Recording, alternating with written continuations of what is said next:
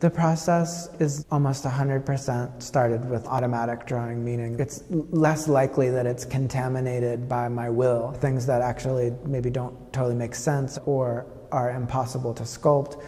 All these things that I've found over the years are important to get to new layers of language, because there's so much practicality involved in sculpting something. You're working with dangerous tools and there's a limit to the material, but in drawing, so many things can happen fairly quickly. For that reason, I've really been faithful to drawing first and sculpting later. And also, in fact, the part of the vocabulary of the sculpture is my loyalty to the drawing and all of its faults, its perspectival faults, its textural faults, or its attributes of texture. And so sometimes I may be using the side of a piece of charcoal, but then I try to figure out, well, how am I going to replicate this texture in wood? This kind of erasing mark does become something like transparent. In this show, for example, there's a couple of pieces of plastic that were actually marks that were erased from charcoal, or there's one object that's lacquered, and the lacquer was because of the way that I had drawn this certain object that I decided it must be glossy.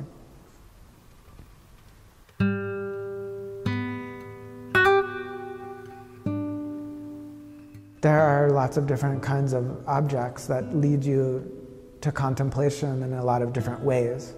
One of the most exciting ways to contemplate something is to be completely unsure on which way you're going to feel about it. This is one of the things that brought me to abstraction. Somehow there's more slippage with the abstraction. You can't fully rely on each part that you're seeing. You can't decode it. There's a quality in these things that feels as if they're creatures, aliens. And sometimes there are aliens among our own species, someone who in the most beautiful way looks different. Or if you're, let's say, like a mile or two underneath the water, you're seeing some very fantastical organisms that you could never believe existed, or even understand why they look the way they look.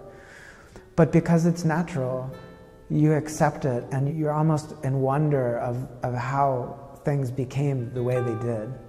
A mushroom that glows, or or a lizard that changes colors, or a strange sponge that's just a whole bunch of vertical strings, all these weird things.